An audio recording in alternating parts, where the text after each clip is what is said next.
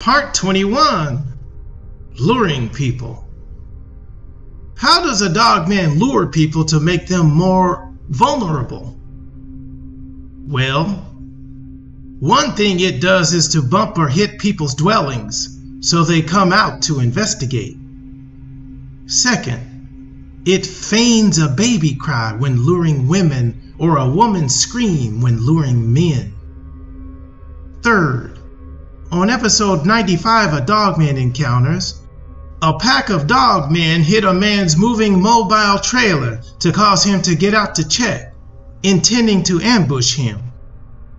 Fourth, it also reportedly hypnotically lures in prey, emoting, "There's nothing you can do." Fifth, it lures children out of the house to devour them by feigning innocence.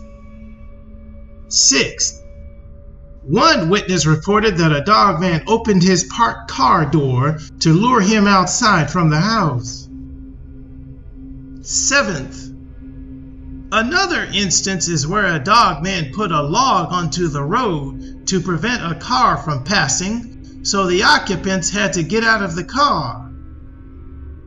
Eighth, it has also been known to ring front or back doorbells to entice the opening of a door. Ninth, another method it uses is to throw a cat against a house to draw out its owner. 10th, it also tries to trick humans to run off scared deep into the woods, so a dogman won't get found out when it attacks. And finally, also young, seemingly playful dogmen lure people or dogs into the woods to be attacked by the pack. In fact, young dogmen habituate children to lure them away from their parents.